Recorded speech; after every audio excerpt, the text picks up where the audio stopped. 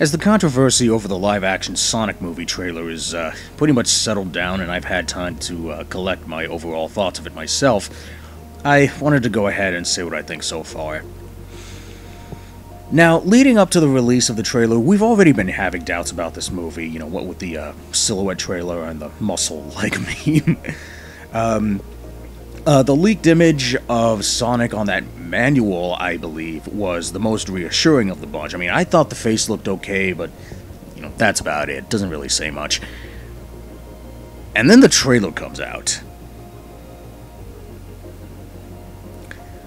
The first time I saw Sonic, it kinda caught me off guard. I mean, you saw me covering my eyes in my live stream. Now, look, I don't have a problem with Sonic just looking different than he normally would in his games. In fact, I don't think anybody in their right mind would. I mean, Sonic Boom comes to mind, so I had originally gone into this wanting to say that it wasn't as bad as people were making it out to be, probably because of that image I mentioned earlier. But after looking at it a bit more, I can pretty much say with confidence that this is not a good Sonic model. In fact, it's,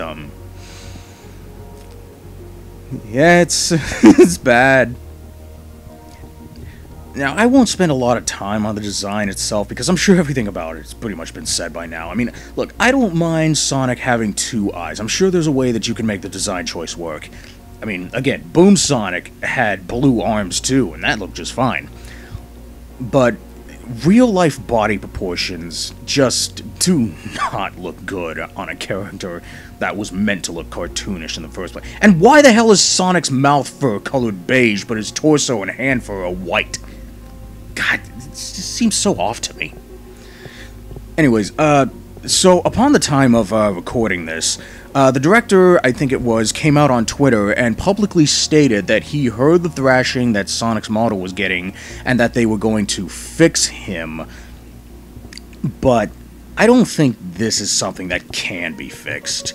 I think they just need to completely scrap the Sonic and start right the fuck over from scratch. I mean, of course, it's possible that they made a bad Sonic on purpose, and everything is going according to plan while they already had, like, a better model on standby, but I don't think that's it. I think they just made something that they thought looked good, and it just didn't work out in the end. I mean, come on, they're only people. People make mistakes. And look, if they're going to make Sonic look as best they can, like they say they will, I think that a delay from the initial release window of November is pretty much inevitable, unless they just swap it with like a pre-existing model from one of their games, like Team Sonic Racing or something. And I don't know much about 3D modeling, but unless they pull some crazy kung fu shit and make something great within like 5 months, yeah, they're probably gonna have to delay the movie, which I would be completely okay with. Now, I made a comment comparing this to another movie in my blind reaction livestream, and I think I've come to a conclusion about it. Personally, I think that the current live-action Sonic model looks equally as bad as Defective Pikachu, just in a different way. And I don't want to hear anybody tell me, oh, but they spent 2 long years studying the science. No, shut up. I don't want to hear it. Pikachu, no. Pokemon were not meant to look like this. Yes, while they do look accurate to their original designs, that doesn't make... Well, okay, look, that's beside the point. If I had to choose between the two to look at again, believe it or not, it would have to be Sonic for one reason. And that's for this one shot of his close-up here. Now, when I first saw this shot, I just didn't want to look at it, as you saw.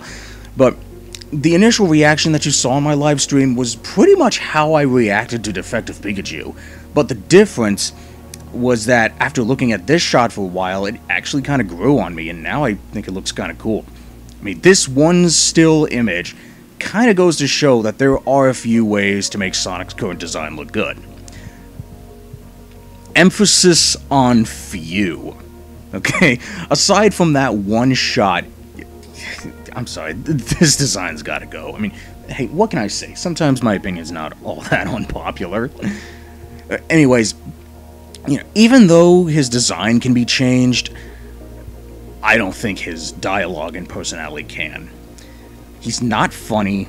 His voice sounds generic as hell, and even if you did change his design, I probably still wouldn't believe that this was Sonic because of how he's portrayed in this movie. But aside from Sonic himself, there are a couple of other concerns that I have for the trailer.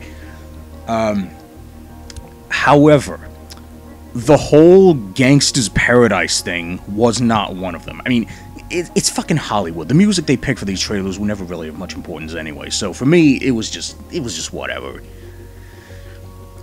When I first noticed the Green Hills sign, I stated that there was a company that I recalled that had the same name, but I couldn't remember what they made at the time. And upon doing some Google magic, it turns out that I was actually thinking of the game company that made Night Underground. I think that's how you pronounce it. But it wasn't called Green Hills, it was just Green Hill. Just thought I'd clear that up in public. Anyway, back to the trailer itself. Why is Sonic electrified? Now, one possibility is that he may have had an electric shield, from Sonic 3, considering that the ending shot could potentially be like Eggman standing in Mushroom Valley, I guess, or Mushroom Hill, Mushroom Kingdom, I don't even know what it's called anymore. But this is something that kind of needed to be explained. In fact, there are a couple things that don't make sense, like, why is Sonic able to stop time now? I mean, I'm actually kind of expecting him to start phasing through walls now, complete with the electricity and shit. Now, one possibility is that he may have used Chaos Control. But then, how did he use it? Did he use a Chaos Emerald? Are Chaos Emeralds in this movie, or can he just use it whenever he wants? And if so, then why doesn't he use it for anything else, like I don't know, dodging a tranquilizer dart? Another thing, why do rings suddenly transport people to other places now? And I don't mean like those giant rings that take you to special states. I mean like regular-ass rings that you can hold in one hand. I mean, goddamn, I guess you could say that's 2 rings to rule them all. And what the hell was that line about possibly needing to save the world? Because from the looks of the trailer, it looked like Eggman just wanted to kill Sonic, and that's it. Just what? The trailer just raises too many questions. And speaking of Eggman, Jim Carrey was, I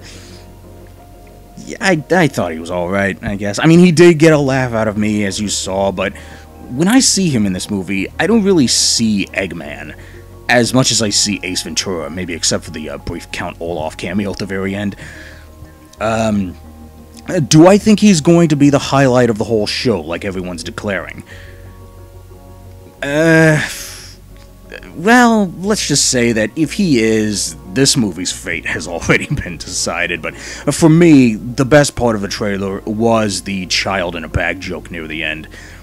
But that was more so because, when you consider that this movie is geared more towards a younger audience, hearing a joke as dark as this one just coming out of nowhere, you can't help but just laugh at how surreal it seemed.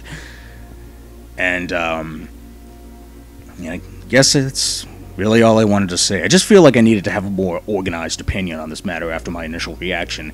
I mean, I usually try not to let raw emotion dictate quality or my personal opinion, and after settling down and letting everything sink in, and keep in mind that I don't like Sonic games, despite growing up with the franchise, but regardless, I really thought that I could be more positive about this trailer, but I just couldn't do it, and this really was a bad trailer, primarily because, God, even if this wasn't a Sonic movie, Oscar from Shark Tale, meet your fucking match. Jesus.